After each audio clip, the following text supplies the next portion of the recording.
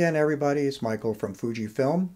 And in this workbench, we're going to talk about how to take your typical mirrorless camera and build it for a cinema-ready operation.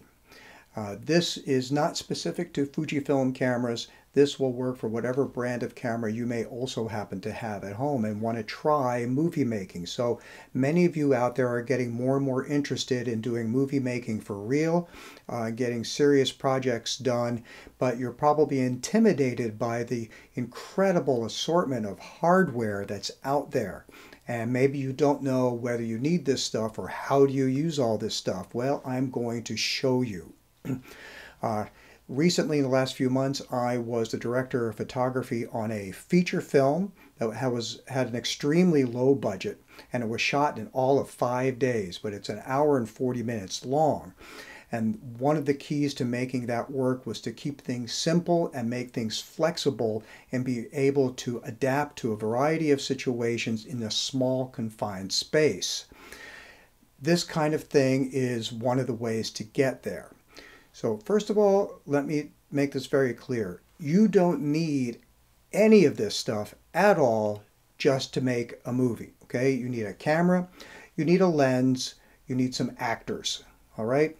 And more importantly, you need a good script. Before you even try to shoot anything, please, please, please write yourself a good story, write a good script, get some good actors. After that, all you need is a lens and a camera and just go out there and make a movie. Okay. Now, the reason we have this kind of stuff is to make that process more professional, make it feel better, and make it easier for me, the operator, to deal with how the actors move and changing light setups and just getting everything the best quality. Okay, so this is an X-T3, not an X-T4. I'll tell you why in a minute. And this is an MKX 18-55 T2.9 cinema lens. Okay, so the X-T3, I'm able to record F-Log, HLG, different flavors of compressed RAW, all via the HDMI output or internally to the SD card. And the MKX series of lenses are built specifically for cinema operation, and they're all purely manual operation. I explained the difference between a cinema lens and a regular camera lens in an earlier workbench video, so please go look that up. Now,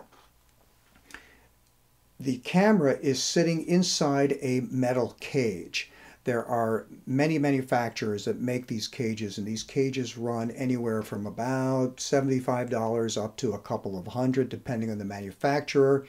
I will say be careful of the ones that are labeled as universal cages. They literally will hold pretty much any camera that's made.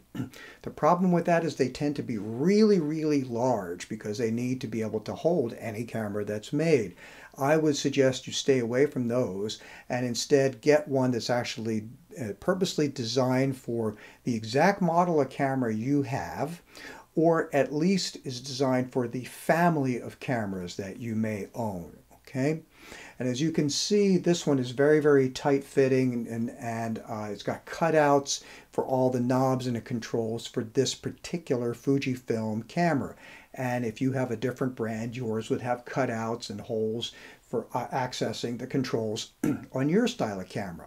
But what's great about these cages is A, they give you protection for the body in case you drop it, but B, there's also different cold shoe mounts and lots of quarter 20 screw threaded holes in here that I can attach things to.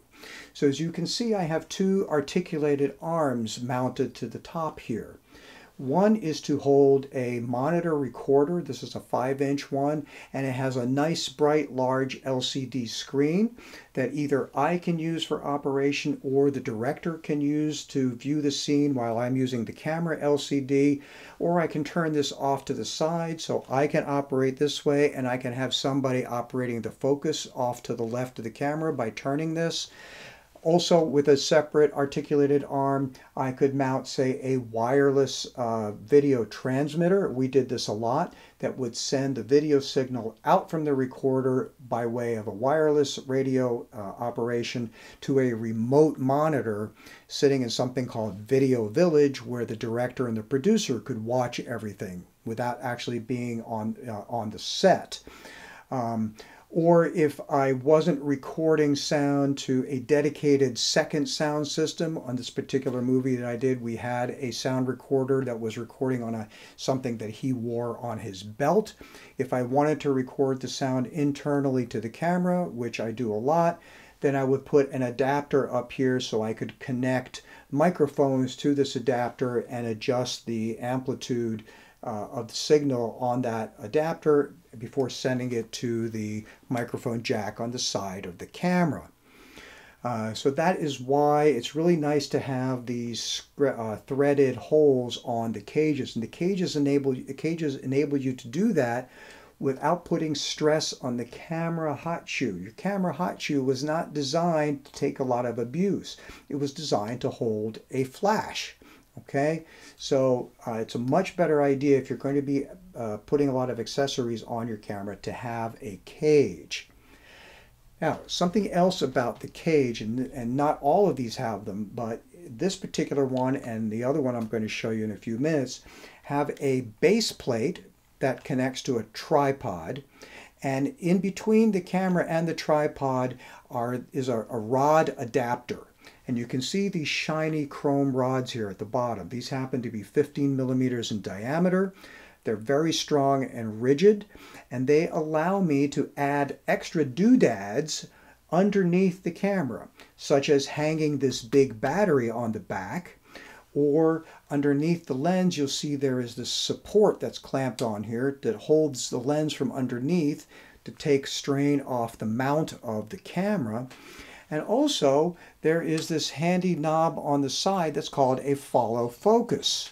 Now, the follow focus engages with these gears, these teeth that are on the side of the cinema lens. You'll notice there's one for focus, one for zoom, and one for iris. So, follow focus was designed to be able to let an operator for the focus alone to stand off to the side. While I'm framing up and following the actors, I can have somebody else that's dealing with the focus only, so I don't have to think about two things at once. But if you are a one-person camera operator, also having it this way is a little more ergonomically friendly than having to turn the lens barrel along the axis of the lens. So that's what follow focus is for. Now, these gears also allow you to attach motors by way of the rails to these gears. So I could have a remote control motor for the zoom, I could have a remote control motor for the iris, which is why we want to have a nice big battery. Now, this battery happens to be 190 watt hours. Now, this kind of a brick puts out 14 volts of power. So this battery is attached to an adapter plate, and the adapter plate then is what allows me to connect this whole thing to the rods. And the nice thing is, by putting it on the back of the camera, this helps counterbalance my lens. So, first of all, you should always have a tripod, a good, decent video tripod. If you look at movie making, almost never, or in fact probably never, will you do an entire movie that's handheld. The shaky camera thing, as popular as it is, and as much as many people like it, starts to drive you crazy after a while. And even in war movies, you'll see, for the most part, handheld camera operation is only for particular moments where they want to heighten the excitement. But smooth and steady operation is the key in movie making. And if you look with this, with the pan operation, it's real easy for me, just with one hand, to be able to get smooth rotation on this camera. Secondly, I can get really good tilts up and down. Again, very simple, almost with one finger, when everything is properly balanced. And having the battery on the back is part of that. But by having this big battery, and if you look on the side here, there are multiple ports that come out of this adapter plate. So I can power the camera from one of these ports. I can power the recorder from one of these ports. I can power that radio transmitter. I can power any kind of additional motors, all from these multiple ports. That's what makes these really good. Now I can tell you this particular battery, the camera alone, it will power this camera for about 8 hours non-stop. With the monitor turned on, I get about 5 or 6 hours, and that's non-stop operation without shutting anything down at all. Now remember I said it's 14 volts output, so what you're going to need to do is get some kind of an adapter for your camera.